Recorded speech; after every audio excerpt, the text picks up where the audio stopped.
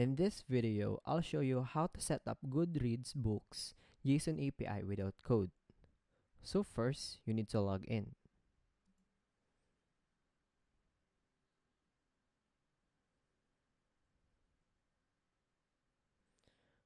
Next, view Marketplace.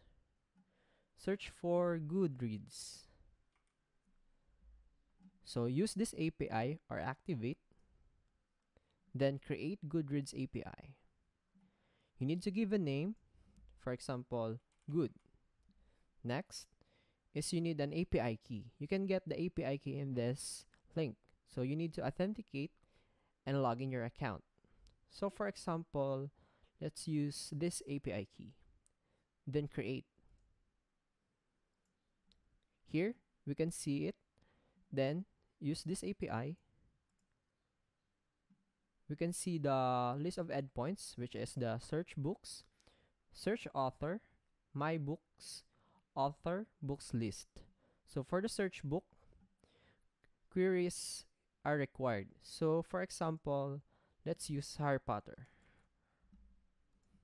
Then click and test API. Here we can see the JSON file. So if you want to see it clearly, copy this endpoint and paste it to a new tab. So here's the JSON file.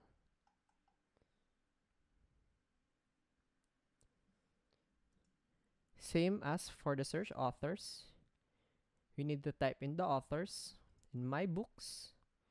You need for the Goodreads URL, and for the authors, you need the author ID. So that's how you set up Goodreads books JSON API without code.